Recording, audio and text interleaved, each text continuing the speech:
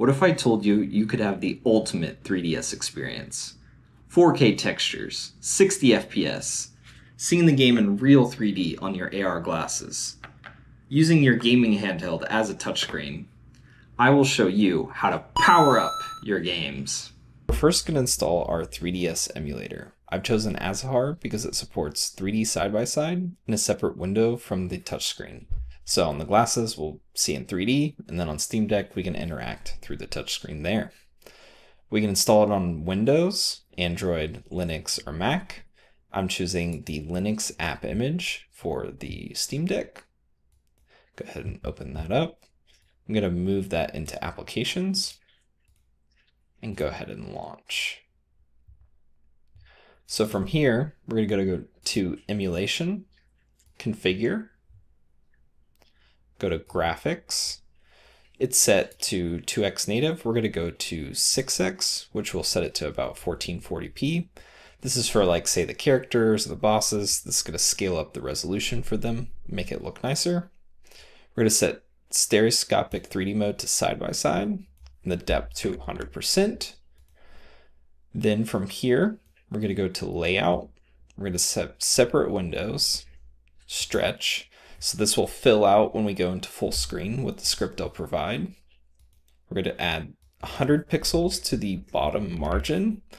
So this will keep the aspect ratio, say like on the 3DS, where the bottom screen was kind of like a square, on the Steam Deck, so that it kind of follows that same ratio. Then in Advanced, we're going to set Vulkan and our GPU. We'll also enable async shader compilation. This will just improve how shaders are rendered, and so it'll improve our frame rates and things like that. We're going to disable VSync. This will reduce kind of the frame times between frames, and also just allow us later on to use lossless scaling, which will take our 30 FPS standard to 60 FPS or even higher. So after that, we'll also set controls. It comes with a Steam Deck default. You can also hit auto map and move the joystick there to map it if you need to, or if you're on ROG Ally or gaming handheld. Next, we're going to import our game files so that we can have easy access to them anytime we load up the Azahar emulator. So we're going to double click, go to Documents, and where my files are at for my 3DS game files. I'm going to load those in. Azahar only supports CCI for you to import it and have access to it. You can easily rename 3DS files to CCI if you need to. An important step before we run the emulator in Ocarina of Time, we want to install my script and allow our machine to run that script. So we'll go to our downloads and run a command chmod +x, then the name of the script. So now our machine can run the script that'll set the two screens to be one for the 3D on the glasses and the touchscreen on the Steam Deck. Let's check that out now. To ensure the script works properly, to have this be the touchscreen and the glasses be the 3D side of the screen, we need to go into the display configuration and ensure that this screen is set to primary and the glasses is set to just enabled. It's set by this by default, but just want to make sure that that's all set correctly. Also need to ensure view is turned off for full screen and single mode.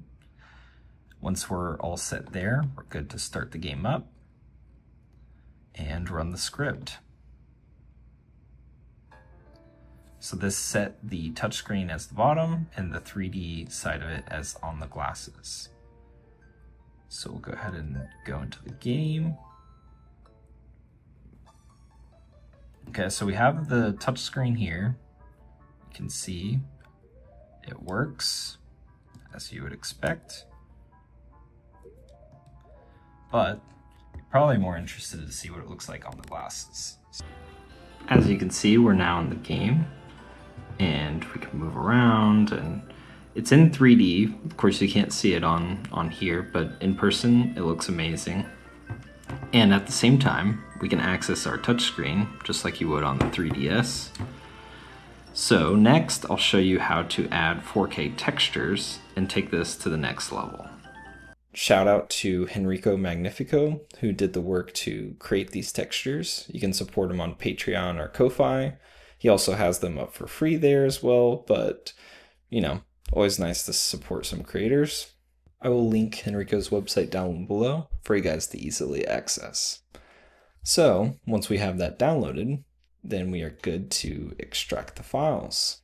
So double click here, drop down, user, load, textures, and then this random number, it's the NTSC representation for Ocarina of Time. So you'll right click and extract that wherever you need to. So once we have that extracted, we'll click through till we reach that folder with the NTSC number. Then we'll load up Azahar, click open, custom texture location, bring up our other folder, and we can take this old folder, throw that in the trash, and copy in our new one. So this is loading in all those 4K textures that we downloaded into Azahar. Next, we're going to configure our Azahar to support custom textures, as well as we'll leave the async custom texture loading on. This helps with performance. And now we're ready to enjoy some 4K greatness. Let's check it out.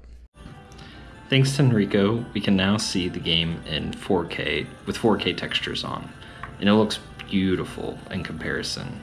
It's just a nice quality of life upgrade. Even the UI elements are improved, so those are in higher quality as well. Next, I'll be showing you how to do 60 FPS with lossless scaling to take this to the next level. In order to enable lossless scaling on your Steam Deck, we're going to need two things: Decky Loader and the Lossless Scaling plugin for Decky Loader. We're going to go ahead and download here and go ahead and install.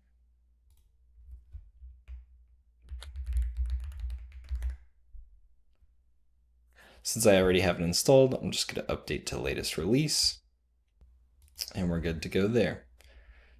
So once you have that downloaded, then you're going to want to download Lossless Scaling. I'll provide this link in the description. Once you've downloaded that zip, we're going to move over to actually gaming mode on the Steam Deck, and I'll show you what that looks like for installation there.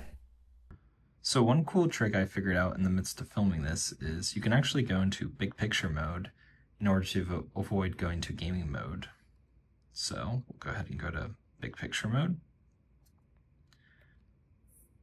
and we will install Lossless Scaling. And in order to do that, we need to enable developer mode. We'll go to developer, install plugin from zip file. And then from there, I have it in my downloads, I'm fairly certain, with Lossless Scaling from that GitHub I mentioned earlier. So we'll go ahead and install that. And there we are, we have Lossless Scaling enabled. While we're here though, we need to also install this LSFG-FK. It just enables it for Vulkan APIs. I like to set the configuration to 2x, and the flow scale, you can pick somewhere between 70 and 80 is good. Present mode needs to be set to mailbox for Azahar to work well. We'll want performance mode on. And other than that, we are set to go on 60 FPS. In order to enable lossless scaling, we're going to need to add the Azahar emulator to Steam. I have it located here this is via EmuDeck where it automatically installs.